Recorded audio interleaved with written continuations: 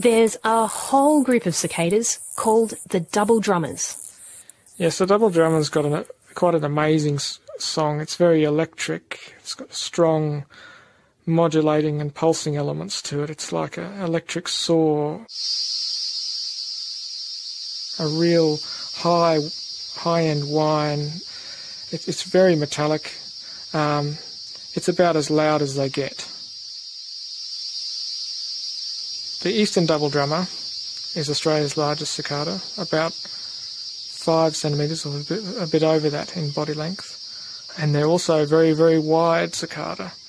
In fact, another species of double drummer, I think, has the widest head of any Australian insect. So they're a chunky beast. They do look like a little bit of a buff head. I have to say, I was looking them up on the internet in preparation for this interview, and they are a sight to behold. Yes, they're pretty spectacular with their real reddish-brown coloration, and some of the species have white markings, others have black markings.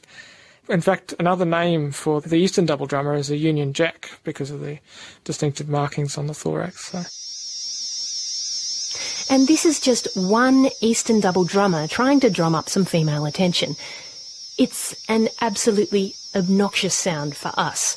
The sound is so dense, I did a count, and it has about 220 or more pulses per second.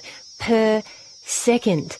It's so dense. It's like a wall of sound. I have to slow it down so much just so that you can hear the pulses.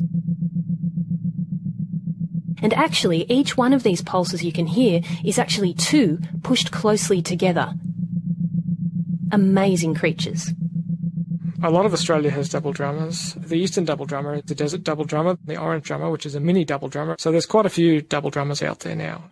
Does it also make you feel slightly like you're researching in a Dr. Seuss novel? I like that aspect of it, I think.